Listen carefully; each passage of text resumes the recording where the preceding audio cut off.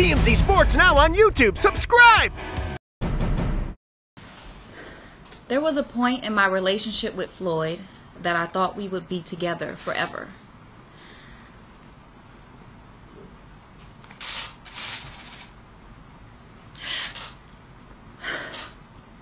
I loved him so much, and I made sure I took care of him the best way I knew how. I tried my best to make our relationship work by compromising and going to relationship counseling.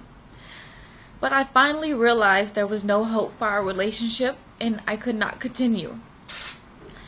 I love Floyd deeply, but he continued to disappoint and intentionally hurt me. I have been embarrassed and humiliated more than I could ever imagine by Floyd, who I once called my best friend and fiance.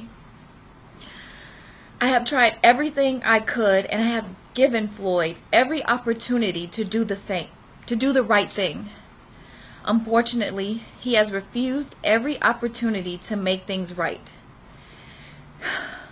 And it is with a heavy heart that I finally realized that the only way to set the record straight and to achieve justice for what he has done to me is through the filing of this lawsuit.